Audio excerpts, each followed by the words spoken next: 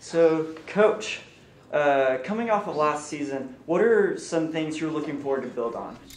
Yeah, we have a good group of returners this year, and we raced well at the end of the season last year in particular. So I think if we're able to continue to follow that projection, so to speak, I think that'll put us in a good position to be successful. Awesome. And what can Eagles fans expect from the team this year?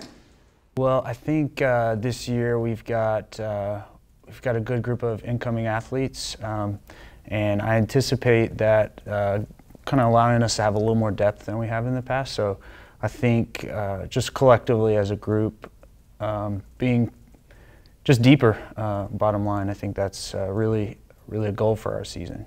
Awesome. Thanks, Coach. Kenya, coming into your last season, what are you most excited for?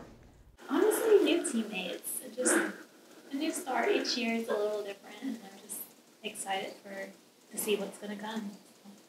Awesome. So, what are some legacies you hope to leave during this final senior year? Honestly, I want to leave the legacy of just being a strong leader and just compassionate and always willing to help. And really, that's what I want my legacy to be. Awesome. Thank you.